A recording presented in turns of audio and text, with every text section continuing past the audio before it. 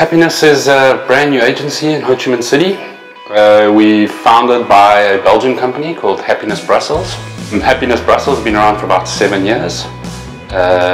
They've been very successful from a lot of on a lot of creative fields and a lot of creative awards, and that's the model that we'd like to now apply in Vietnam. The underlying idea behind Help the Jobless campaign is we're looking for writers, for new copywriters for the agency.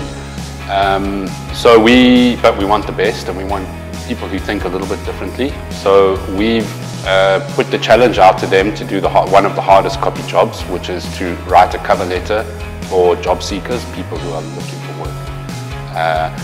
It's up to them to use their creative copy skills in order to sell these people to prospective employees. The people we're trying to help are a fairly diverse group of people, very qualified, very skilled, but perhaps lacking in salesmanship for themselves, so they're battling to get a job. But we've sourced people from a wide variety of industries, ages, and both male and female.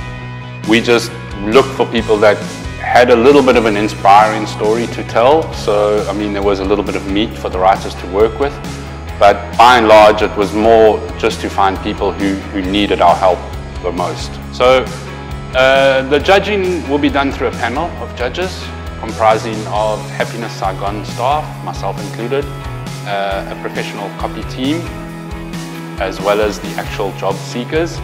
We've also collaborated with the team at Work Saigon, so they'll have a representative there. Once the competition has been completed, we'll continue to assist the job seekers in any ways that we can, by also still offering advice on their CVs, offering copy services to them, as well as a dedicated team to follow up on their progress and their potential. The CV is still one of the hardest things to write for anybody. It's hard to be objective, it's hard to be concise.